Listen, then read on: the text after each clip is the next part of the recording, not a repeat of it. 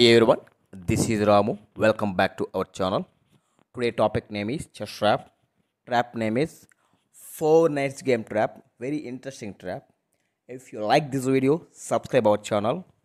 The following moves are here: e4 controlling the center, e5 controlling the center, knight c3 controlling the center, supporting the center pawn, knight c6 controlling the center, supporting the center pawn, knight f3 controlling the center, attacking the center pawn. Knight f6 controlling the center, attacking the center pawn. Pawn d4 is Scotch variation in 4 knight defense open variation.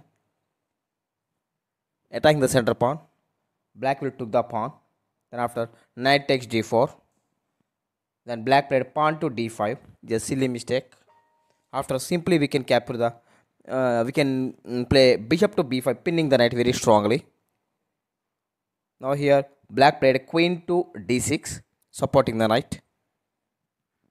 The brilliant move is pawn takes pawn, then knight will take the pawn, then after knight takes knight, queen takes knight. The amazing stunning move is knight takes c6. After, if he capture the bishop, we can do unstoppable checkmate. Instead of bishop capturing, if he play queen takes queen, we will take king takes queen, then after pawn takes knight, then bishop takes pawn, double attack, king is in check, rook is under attack. He will block the check with bishop, then we can get the free piece rook. From here to white can win easily with extra piece advantage. I hope all are enjoyed this trap very much. Thank you. Bye bye everyone.